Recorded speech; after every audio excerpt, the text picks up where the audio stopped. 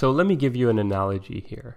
When you're still an adorable little baby, you were just bursting with potential.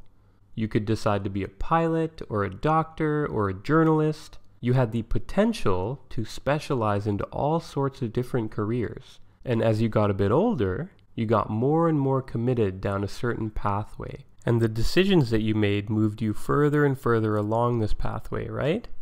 Well, it turns out that stem cells operate in a similar way, going from unspecialized to more specialized as they get older. So let me show you what I mean by that over the course of this video. And let's actually start back at this zygote here, the cell that results when sperm and egg fuse, because that's really where our stem cell story kind of begins.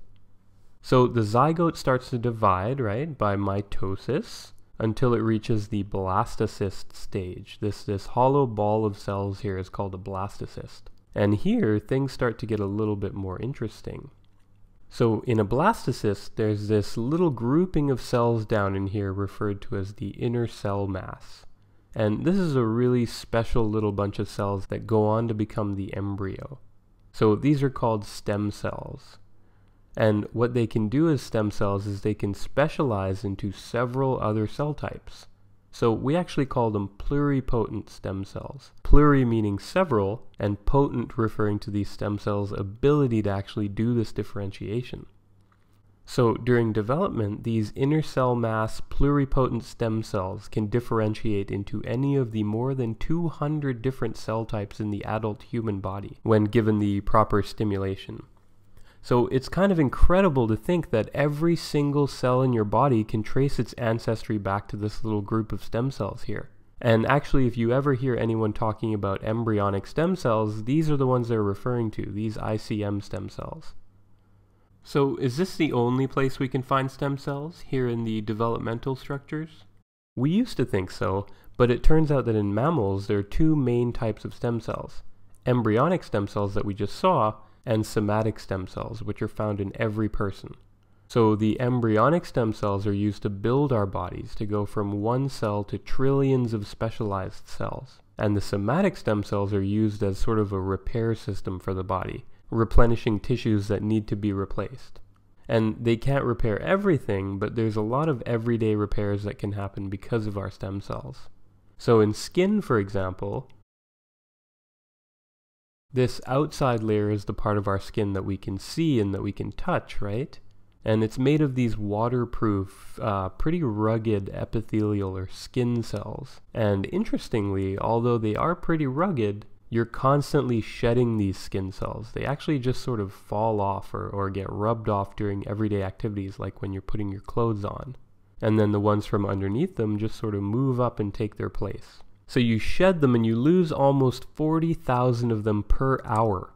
So if we want to have any hope of keeping our skin, we kind of need a way to replace these cells. And that's where stem cells that live in our skin come in. Actually, our skin cells are shed and replaced so often that it only takes a month for us to have a completely new skin.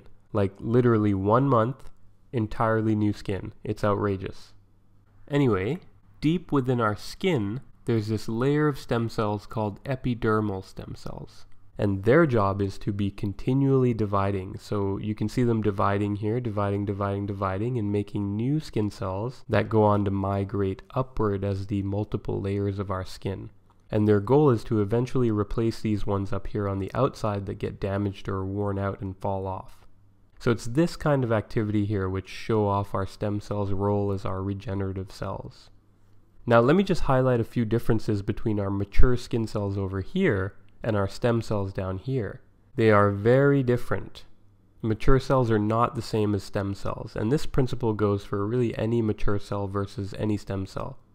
So the mature cell is already specialized. It already has a really specific function. For example, our outer layer of epithelial cells here, they have a protective function against the outside environment. And you know, just thinking of other adult cell types, right? Like muscle cells have a contractile function, and neurons have a message sending function, and bones have a rigid structural function. So all these adult cells are already nice and specialized. They've grown up and decided what they want to do for a living. Whereas stem cells are not like that at all. Stem cells are unspecialized, but they still have a really important job, which is to give rise to our more specialized cell types, like these cells here, okay? And actually, in order to be considered a stem cell, and this goes for the embryonic stem cells we met previously and the somatic stem cells we're meeting now, to be a stem cell, you'd need to possess two main properties. The ability to self-renew, meaning you can divide and divide and divide, but at least one of your resulting cells remains a stem cell. It remains undifferentiated. And you'd need to have a high capacity to differentiate into more specialized cells when the time comes. So remember, this is also referred to as having some degree of potency. And there's actually a few different types of stem cells, and some of them can turn into more types of cells than others. Some are more potent than others.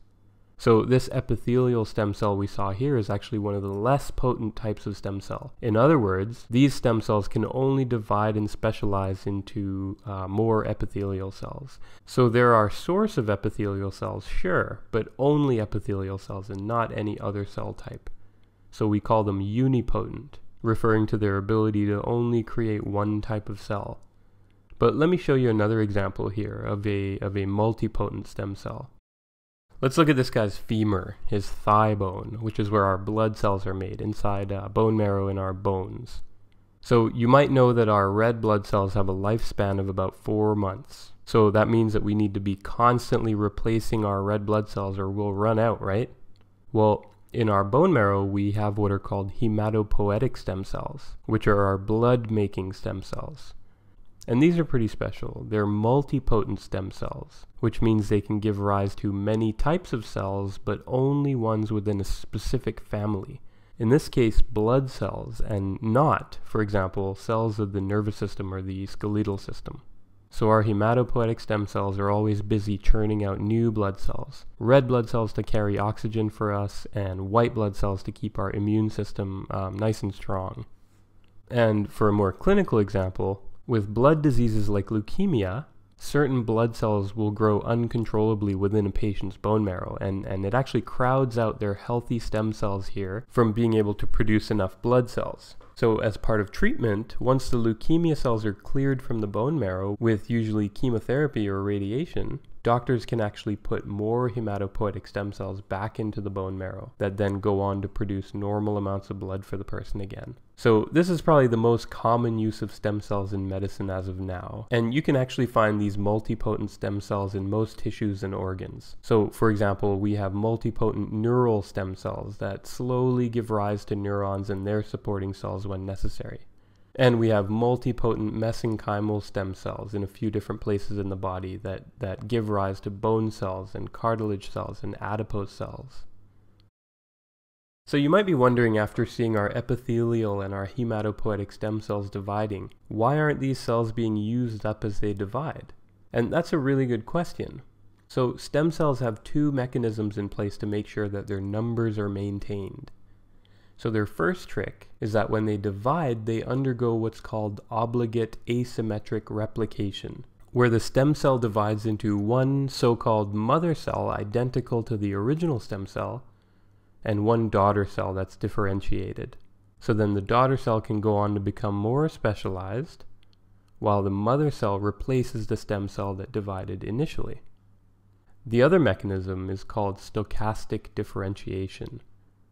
So if one stem cell happens to differentiate into two daughter cells, instead of a mother and a daughter, another stem cell will notice this and makes up for the loss of the original stem cell by undergoing mitosis and producing two stem cells identical to the original. So these two mechanisms make sure their numbers remain nice and strong. So we've looked at embryonic stem cells and we've looked at somatic stem cells.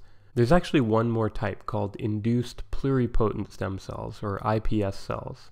It turns out that you can actually introduce a few specific genes into already specialized somatic cells, like muscle cells, and they'll sort of forget what type of cell they are, and they'll revert back, they'll be reprogrammed into a pluripotent stem cell, just like an embryonic stem cell. And this is a huge discovery. I mean, the technique is still being perfected, but there's a lot of medicinal implications here. For example, iPS cells are basically the core of regenerative medicine, which is a pretty new field of medicine where the goal is to repair damaged tissues in a given person by using stem cells from their own body. So with iPS cells, each patient can have their own pluripotent stem cell line to theoretically replace any damaged organs with new ones made out of their own cells. So not only would a patient get the new organ they might need, but there also won't be any immune rejection complications since the cells are their own. So there's still a ways to go here before this type of medicine is sort of mainstream, but already iPS cells have helped to create the precursors to a few different human organs in labs, such as the heart and the liver. Now, before we finish up here, I just want to answer two questions that might have come up for you. So one, what triggers our stem cells to differentiate?